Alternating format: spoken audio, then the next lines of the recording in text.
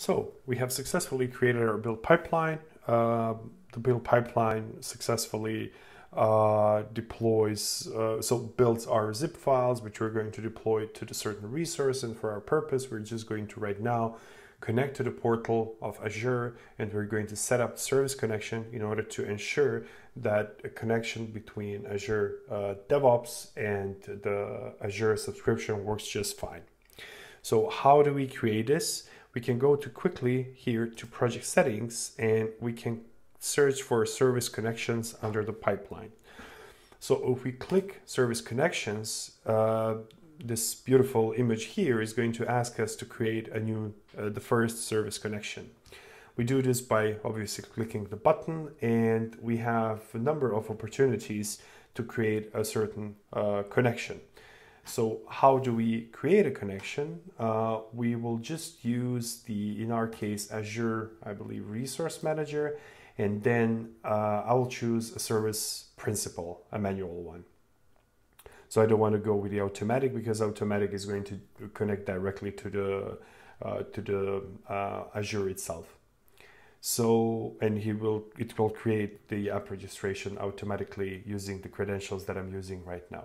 So service principal, manual one, clicking on next, and here it is. A lot of fields that we need to fill in, but it is not as terrible as it looks at the beginning. So let me just go ahead and start with it. So log into portal.azure.com. Hopefully you have already the account there. If not, you can create a trial account, which I'm actually using right now to show all this. So if I just click on the Azure subscription, it might show an upgrade button here. This means that I'm actually on a trial. How do we fill in all those fields? So first thing, we are being asked for the subscription ID and subscription name. So our name is actually Azure Subscription 1, quite simple. ID is this. I was always wondering why does it ask subscription ID and the subscription name? It was always a bit weird for me, but yeah, it is what it is. And now the next step would be the authentication. So the authentication is using service principal ID and service principal key. Essentially, it will use the app ID and app secret in order to connect successfully to the Azure subscription. So how do we create this? So app registration is being created in the Azure Active Directory, which I have already searched before, but if you haven't, you can just write AD, well, maybe not, Azure Active Directory. We click here, and then again, we have numerous of options. Please be aware that you can ignore all those GUIDs because the subscription is going to be dead anyways when you go and watch this video. So I'm going to go here and click on app registrations, and I will have the option to do a new registration. Now I'm going to put a name here and say DevOps Connect, something like this. Maybe I should just write it carefully. Okay. I'm going to use it in this organizational directory only, and I'm going to click a register button. So just give it a second, and the app registration has successfully been created. Now, next step would be to think about the API permissions. I think they're quite okay, and certificates and secrets. So this is where we generate our secret. So when we click here on the new client secret and we say build server, or actually, sorry, DevOps, and let's expire in 6 months, that's fine. It will create a new secret. So we can just copy this to the clipboard and paste it to the service principal key. Now, service principal ID is actually the GUID of the application itself. So I'm just going to copy paste this right here, and we would need to have one more thing, which is a tenant ID, and we can get it just by, I believe, tenant properties, and we have the tenant ID. I'm just going to copy it, paste it here. And now I will put Azure demo, and I'm just going to press the verify button, and I get the error message that I'm forbidden to use this data because to use this application ID because I cannot actually read over a subscription.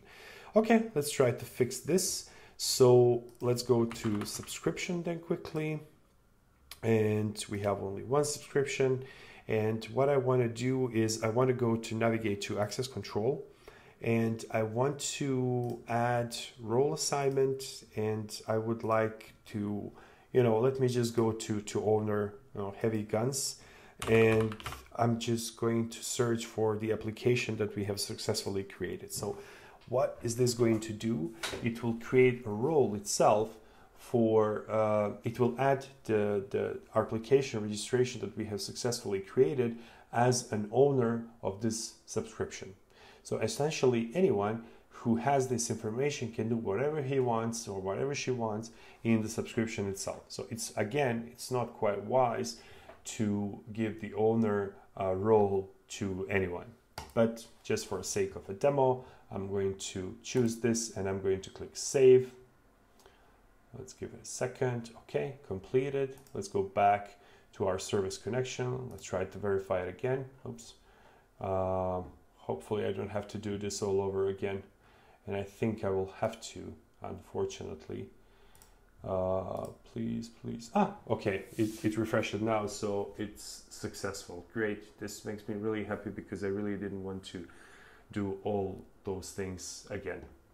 So the last thing you can do is click verify and save, and you will have your first service connection configured in the DevOps. So one thing that I would like to emphasize here is you see how the connection between those different components are working. So you have a connection between your machine, your build server, and the DevOps, and then you have a connection from the DevOps to the Azure.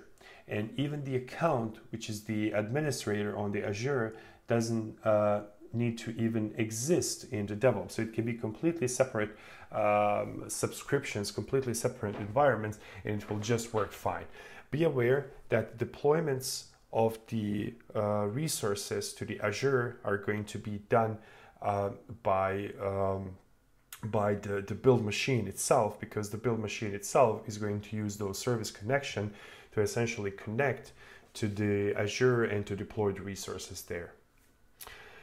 That's it. Next thing would be to essentially create the app service, the free tier of app service in the Azure, and to create release pipeline to deploy the application there. So thanks.